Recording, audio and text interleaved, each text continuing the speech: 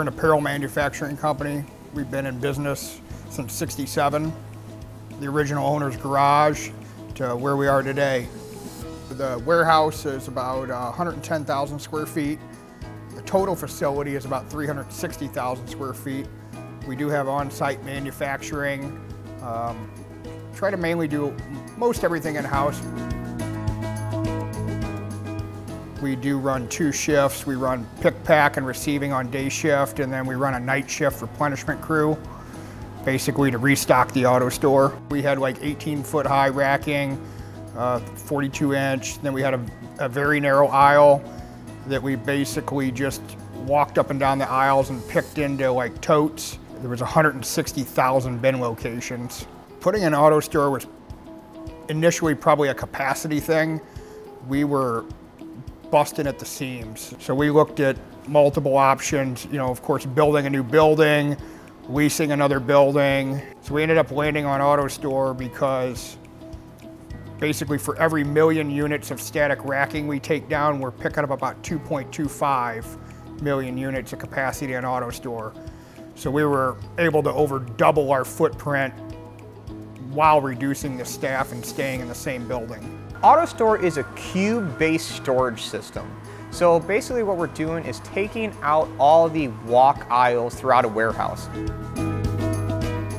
What we're doing is taking all the product, we're putting it inside of a bin, and then we're stacking all the bins on top of each other in a very, very dense cube. And then instead of having operators walk up and down aisles and grab product off of these shelves, there's robots that run around on top of this big grid of bins and picks out the bins that are needed. It was quite a change to go from manual picking, walking up and down the aisles, picking into totes, to having the goods brought to you. So orders come into the company either via internet or catalog orders. They immediately go through Bastian Exacta software, which batches orders of like SKUs together. Those orders are then processed into different groups and sent to the AutoStore system as tasks. So typically now we have an operator that is standing in a picking port and bins are being presented to them. The operator looks down at the light, sees that I need 3 of these items out of this bin. 2 of them may go in this order, 1 may go in this order. They click the button to confirm those picks, and then the next bin comes around, the next item is ready to be picked. Once the items are picked, they're placed straight into a shipping container or an envelope.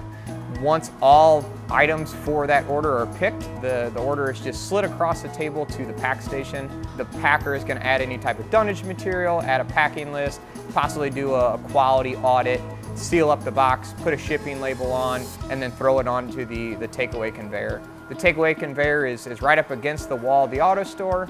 It will move all product from any of the 10 picking ports all down to one central shipping area. From the time that the packer tapes the box closed, throws it on the conveyor, and then if there's one person at the end of the line that's floor loading into trucks. And that's pretty well the entire operation.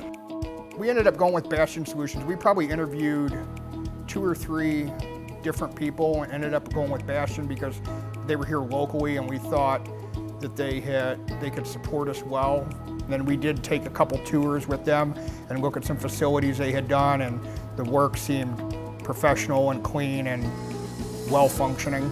Overall, the decision to utilize the AutoStore technology has had great results. The throughput is exceeding our expectations and recently set an incredible record for the total units shipped from the facility in a single day.